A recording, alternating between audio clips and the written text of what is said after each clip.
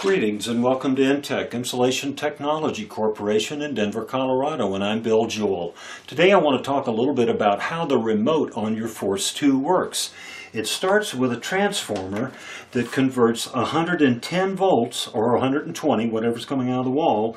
It comes right off the contactor where the power wires come into this on 2T1 and 4T2. So it takes 120 volts into the transformer. It transforms that into 24 volts AC that comes out. We run that to the remote because it's safer to run a lower voltage and a lower amperage. One of the power wires from the transformer goes to contact A2 on your contactor with the loop to the other contactor to the same spot. When the machine is plugged in and ready to go, this transformer is automatically heated up and applies power to both sides here.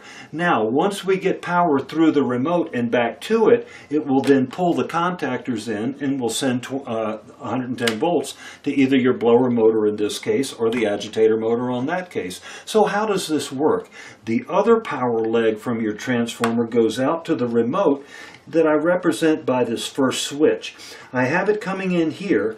When the switch is turned on, it sends power across to the other one out through here, which this switch represents the one on the control panel. So it then, when this switch is turned on, it then comes back in and goes to your blower contactor. When you put 24 volts right there and here, it pulls it in and sends power across. Now, how does the agitator one work? The agitator bleeds power to run the contactor from the blower switch. So the blower switch has to be on to power up the other switch on the remote that then allows electricity to go through and go into your contactor. Troubleshooting on these things. Transformers are pretty reliable, but you should always have 24 volts AC when it's plugged in at the end of the two output wires that are usually orange. Breaks in the wire going out to the remote will cause an issue. Bad switches can cause an issue. You can ohms check these wires with your meter to see if there's good continuity. You can ohms check the switches to see if you have good continuity here. The last thing that I would suspect is an issue would be the contactor.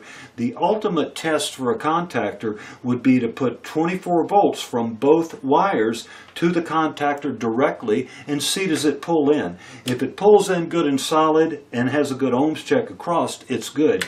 If it vibrates in there, it's always bad, or if it's smoking or burnt smelling, it's probably also bad. If you've got any questions about that remote, about how it works or how to troubleshoot yours, call me here at the plant in Denver. I'm Bill Jewell at 303-833-6644 if you're local, and 800-666-1611 if you're out of state. Dial extension 107. I'll help you out. Have a great day. Goodbye.